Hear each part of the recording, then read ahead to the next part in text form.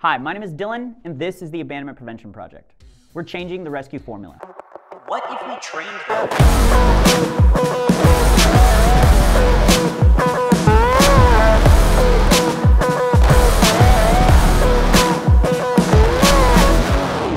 So 4 years ago, when I decided to stop training MMA, I needed something else to focus on. I've always needed a life goal to pursue. And fighting was kind of the means to the end, which was to be able to buy my own land and open up my own rescue when I was too old to keep fighting anymore. So when I retired and I decided that fighting wasn't for me anymore, I immediately moved to my next goal.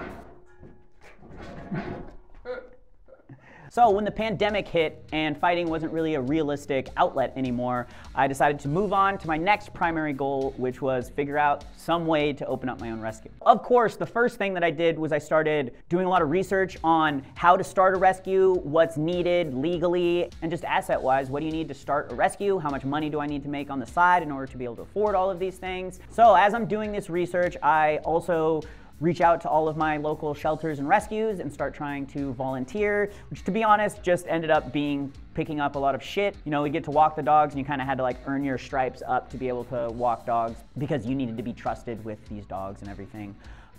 But what I didn't get is I didn't get like mentorship or anything. I made it very clear that I was here to open up my own rescue and work towards that goal. And unfortunately, I ended up stopping volunteering at different rescues because I was not learning anything more than you have to pick up their shit. But what I did see in a lot of these rescues, both the ones that I was at and as I started doing more research outside of my range, was that there are a lot of common flaws that are just sort of accepted as the reality and the way things are in the rescue industry. And I knew that if I wanted to start a rescue, then those obvious flaws were not going to be acceptable, and I was going to have to do something a little different. So after just a few months of working towards this goal, I realized that I wasn't going to be able to go the traditional path of trying to open up my own rescue, and I had to find a new way. But before we talk about what needs to change and what we are going to be doing differently, we first need to talk about what are shelters and what are rescues. Shelters are awesome. They do the best that they can. They're not meant to long-term board a dog.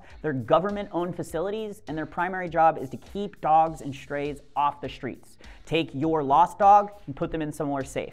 Take the abandoned dog, keep them off the street so that we don't end up having packs of wild dogs running around neighborhoods because Paul and Betty from down the street thought that they were going to retire early by getting a bunch of pit bull puppies and selling them for $800 a pop. So shelters do really important work, but they're not meant to hold dogs. They need to be able to have space available for the next dogs coming in, and they can't really say no. So when they are reaching capacity, they have two choices.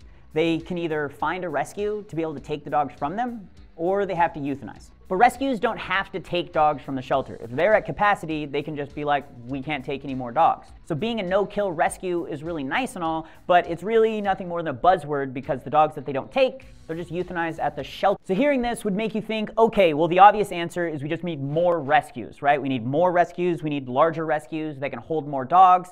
That makes sense. That's what 99% of the people looking at this are currently thinking right now. But that is assuming that the current rescue formula is the absolute best that we can do for these dogs, and the current rescues are doing everything that they possibly can to get these dogs ready to be rehomed. And the truth is, they're just not. So in America, there are about 3,000 rescues right now, and most of them have been in business for over 15 years. So that would make you think that these rescues are these really well-established businesses that have been running for a really long time, and they're at the top of their game, they're running like a well-oiled machine. But the reality of the situation is most rescues is actually a row of 8 or so kennels in the back of your grandma's pole barn. Because the people that started rescues 15 plus years ago didn't start a rescue because they were passionate about adopting out dogs.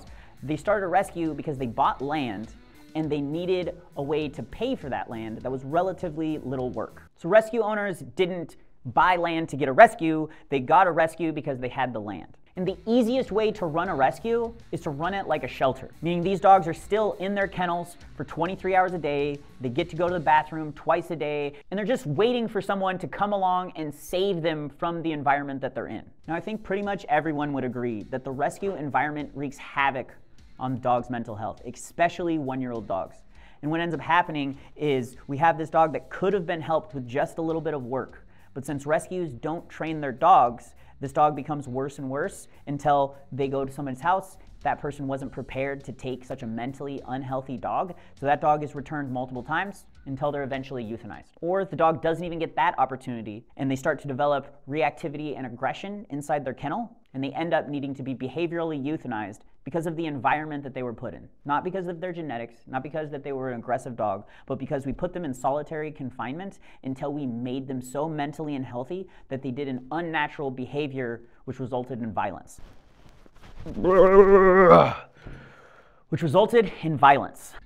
And as the person looking to adopt a dog, what you're going to hear all of the time is, if this dog just had a little bit of training, they could be amazing. They have such a good personality, and if they just had a little bit of training, oh my God, imagine what kind of dog this could be. And what my question is you had the dog, and this dog in some cases is paying for your mortgage. So why aren't you putting in the effort to train this dog? You see, that's my solution, is I don't think we need bigger shelters that can hold more dogs in solitary confinement. We need to train these dogs.